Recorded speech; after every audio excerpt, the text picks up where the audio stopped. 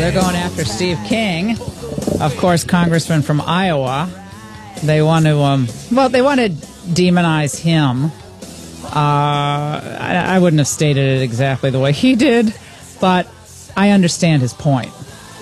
His point is that a society that does not replenish its population through a rising birth rate will cease to exist. I mean, over time, that's just a mathematical fact. That's why, for instance, in certain countries in Europe, we're seeing declining birth rate being replaced by new migrant birth rates, very high birth rates among Muslim immigrants, some from North Africa into places like France, others migrants into northern Europe, Sweden, Denmark, and Holland. And this was talked about decades ago. This was addressed decades ago by people like Pat Buchanan in his book Death of the West, as the belief and as the church declined in Europe, and with the rise of contraception and cultural antagonism toward marriage, abortion rates, children became less convenient. And when children become less prevalent, easily discarded, well, I mean, the population will perhaps be replaced by other factors or another influx. In this case, you saw it in the United States with the migrant population, the illegal immigrant population, having disproportionately larger families in many localities than the native-born non-Central American, Mexican immigrant populations. And the question is, what kind of society do you want to be? It's not that it's not great for people to have kids who come to this country legally. I think it's fantastic. The more the merrier. I'm all in favor of that. But if you love your country and you love the culture and the history of your country, then you have to ask yourself, well, how do you maintain it? You have to maintain your population first. Again, that's just common sense. I think that's what he was getting at. Again, they went crazy on him. It wasn't just criticism from some of the cable folks either. They were using this to try to, of course, get at Donald Trump and so forth. But Steve King comes out and says this is about maintaining the culture. And you got to maintain the culture through population. What do you think about this? 855-40-LAURA. You've got to keep your birth rate up, and that you need to teach your children your values. And in doing so, then you can grow your population and you can strengthen your culture, you can strengthen your way of life. And that's not happening in any of the Western European countries. France comes the closest to having a birth rate that's a replacement rate, but it's a clear message that we need to get our birth rates up or Europe will be entirely transformed within a half a century or a little more. 855-40-LAURA. Oh, and they slammed him. Oh, one after the other came out yesterday slamming Steve King for making these comments. Well, see, a lot of these people are happy if the American way of life and the American culture goes down the tubes. They're happy. They don't want it to survive. I disagree with that statement. I haven't seen the context, but I disagree. We're a melting pot. Look, my family's here because the potatoes stopped growing in Ireland. This is what's beautiful about the American idea. We're a melting pot where people come from all walks of life all around the world to seek freedom, to seek a better life. The American idea is this beautiful idea that is there for everyone, which is that your condition, your birth doesn't determine the outcome of your life. And so I really do believe in the American system of our values, our principles, and the melting pot that it has produced. Okay, we get it. These sound bites are too long. The melting pot, we get it. He said it the first time. Yeah, that's the ideal, to be a melting pot. Here's the problem. Washington Times wrote this piece in 2015. I'll read it from my screen. Mexican Central American immigrants lag behind at assimilating into U.S. culture. Now, immigrants overall, and we're including legal immigrants, do rather well at assimilating into the United States, but there are major differences, particularly for poor Mexican and Central American immigrants, and they're focusing on illegal immigrants, whose families lag behind the kind of integration the U.S. has prided itself on for decades. according to the National Academies of Sciences, Engineering, and Medicine, and a report that was issued in September 20th, 2015. Immigrants are healthier than native-born, have longer life expectancies, lower crime rates. The academics concluded, however, they were focusing again they were lumping everyone together, the legal and the illegal. But Mexicans and Central Americans average less than 10 years of schooling, and while their children end up better off than their parents, they still remain behind the native-born, suggesting a persistent problem with assimilation. Black immigrants' children also have problems integrating, the report said, citing lower work employment and a troubling rise in poverty levels compared to their parents. Most immigrants who are also learning English is about the same rate as previous waves, but that's not true for Spanish-speaking migrants, who appear to be acquiring English and losing Spanish more slowly than other immigrant groups, the academic said. And 1 in 11 students in primary and secondary schooling is at the same time getting remedial English help. Immigrants lag behind other countries, earning citizenship. The assimilation. Well, you all see it in your various communities. The melting pot that we've prided ourselves on being.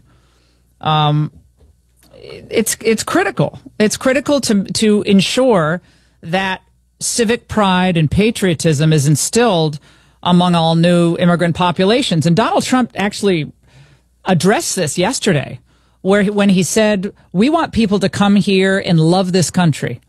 We want them to come here and love it and learn to love this country. He was addressing the travel ban and the temporary visa ban. We want them to be here loving America. How is that ever controversial? So he made that point again. But the categories of assimilation that are important, okay? Linguistic assimilation.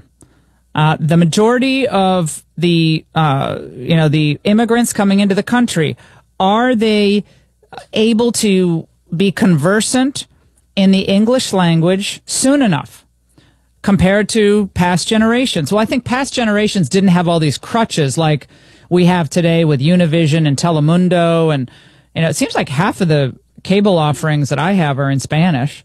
Some are even in Chinese. Do you notice that? So people have the ability to watch also online and so forth. So you do have that crutch. I'm not saying, even if I'm putting myself in this position, if I went to another country now, I didn't know the language, I'd probably watch CNN to get, the news that I could get. I mean, that's human nature. You'll go back to your native language if it's there versus total immersion when you have to learn. We found out in South Florida, of course, that there's dual English, Spanish, in almost, every major school today, meaning the kids who are even English speakers are learning in Spanish, on many occasions. 85540 Laura. Emotional assimilation and patriotism. Immigrants may have problems assimilating emotionally with their new country, because their loyalties are divided between the two countries. Well, what is this from, Drew? Drew handed this to me. What is this? What's that? What is this from? Oh, it's a Reuters piece. I just thought it was 2 excellent points on how it's hard for them to assimilate, how they care more about their own culture from their country they come from than to assimilate into the values that we have in America. I wasn't labeled, so I didn't know where that came from. Okay. There is a piece, by the way, which is, I read this morning, but I didn't think much about it until I started, hearing the criticism of Steve King. But listen to this. This is a piece in USA Today. And the title, of course, is always going to be it's going to be more forgiving and more sympathetic toward the Muslim point of view, which is usually the case in the mainstream media. Muslims fear antagonism toward Islam in Holland. Muslims fear antagonism toward Islam in Holland. Anti-immigration candidates in Europe vow big changes. Now, you'll never see a title where native-born Europeans fear Islamic antagonism toward freedom, toward pluralistic values, toward hey, for Europe, egalitarianism. You're not going to see those titles, but it's always, well, they fear antagonism toward Islam. Okay? But even in this piece, there's some interesting nuggets, which kind of cut against the framing of the article. So Holland's Muslim community, and by the way, they're writing about this because of Geert Wilders, who is, I think he's likely to become the next prime minister of Holland, and he is obviously extremely critical of what Muslim migration has done to the Netherlands, and he is, he's very, very concerned about how this will all go down. And he said, and check this out, he said he's confident Holland's democratic constitution, this is this Islamic Ahmad El-Gabagadi, an imam at a big mosque at The Hague, says it's discouraging to be disparaged by politicians such as Wilders. He said he's confident that Holland's democratic constitution would safeguard religious freedoms, even if Wilders' party comes in first. The multi-party system could still exclude him from taking part in a new government. Other members of Holland's Muslim community, which makes up 6% of the country's population, said they feel unease about the political climate in society known for its liberal views. 40% of Dutch nationals of Antillean, Moroccan, Surinamese, and Turkish origin said they don't feel at home in the country, according to the recent survey by the Netherlands Institute for Social Research. It's a government agency. Now, they quote this guy, Arzu Aslan, a teacher and activist from Amsterdam who is of Turkish Kurdish descent, because when I think of Amsterdam, I think of Islam, right? So of Turkish Kurdish descent. He said, my mother always said to me, you are not Dutch. This was partly because as a Turkish Muslim teenager, my family wanted to make me comfortable with my identity. They said to me, you already have an identity, a religion, and an ethnicity. You are just a citizen of the Netherlands. You have a Dutch passport, but that's it. I think a lot of people still believe that. Now, he's trying to make the case as, well, look, now as a grown-up, I'm very thankful, he says, that they did this, because I see a lot of people who have the idea that if you were born here and you just cooperate and study and work and don't take benefits from the state and don't do criminal things, then you're just like the Dutch people. But it's not true. You will never be one of them. Well, about a fifth of Holland's 17 million people have a foreign background. And Islam is the second largest religion after Christianity. And the USA Today say they suffer discrimination in jobs and education, according to... Well, you will never be Dutch. This is the first... Now, whose fault is that?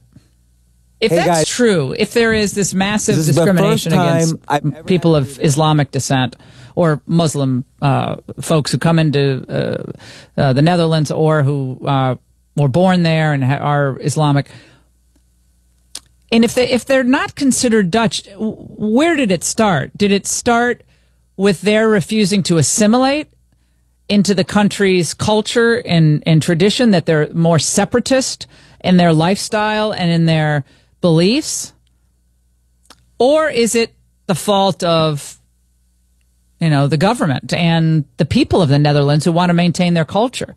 It's an interesting question. So the melting pot, I think they all probably want a melting pot, but that means you melt into what the society is. You don't remake the society in your own Islamic view of the world. The society doesn't bow down to you and your religion. The society is what it is. And if you don't like it, don't go there. 855-40-LAURA.